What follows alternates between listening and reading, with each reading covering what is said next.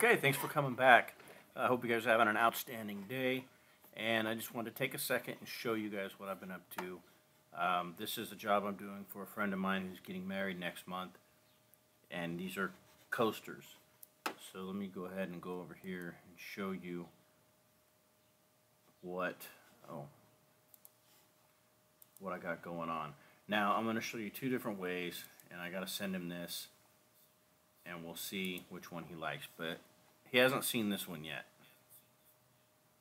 with the black fill color. He has seen it like this, but I'm going to send it to him like that and see what he thinks.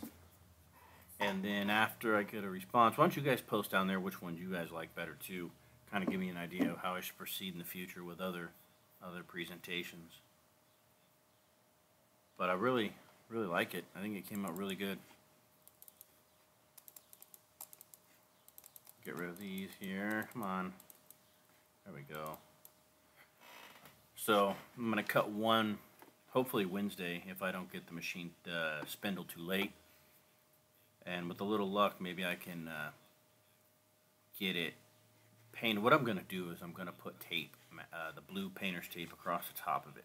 Just on a try it and see if it'll carve through it, leaving this covered, so that I can just take my black paint and just dab it on quickly and then peel the tape off and be done.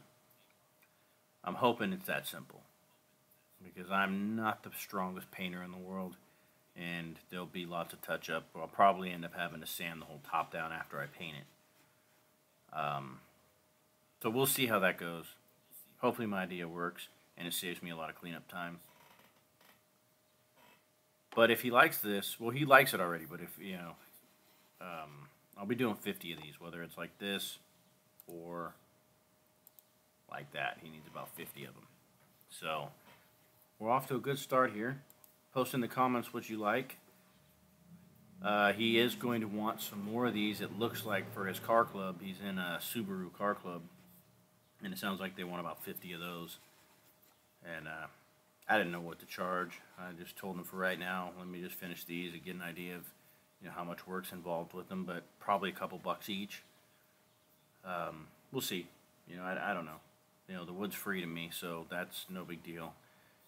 I'm going to put Thompson's water seal on them so that if people actually do use them, the condensation doesn't make them crack after a while from getting wet and drying out, but I think more than likely, stuff like novelty things like this, most people aren't going to use them. But you never know. If they're going to use it, I want it to be ready to be used. That simple. You know, I think that's about all I got for you this time.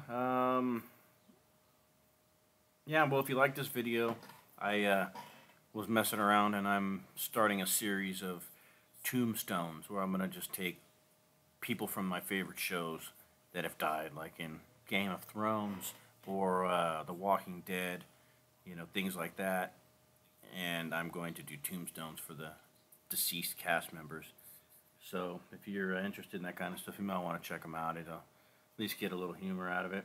It's kind of fun, and I'm going to probably sell them too a little bit later on after I get one made and actually perfect